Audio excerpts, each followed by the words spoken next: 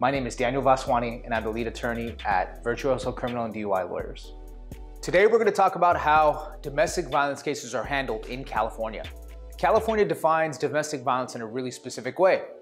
We've shot a video about it. Check it out in the description down below.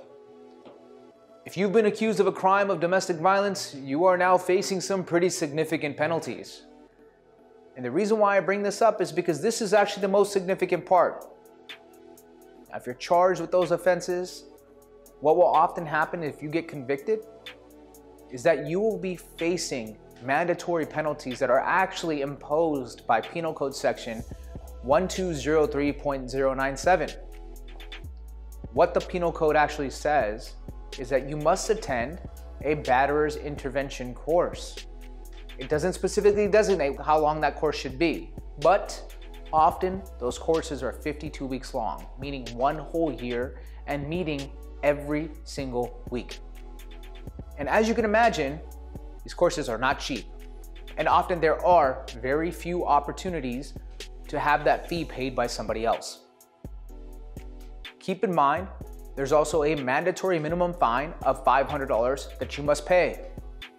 And outside of the fine, you also are subject to completing a mandatory term of probation for at least 3 years. In some counties, when domestic violence probation is imposed, that probation is formal, meaning that you have to report to the probation office for supervision. On top of that, there is a mandatory term of community service that must be performed as well. Often, that includes 20 hours or even 40 hours or even more of community service. As you can tell, the consequences are pretty significant. And I haven't even mentioned the most important part, that any conviction for domestic violence could involve incarceration. That means you could serve a sentence in jail.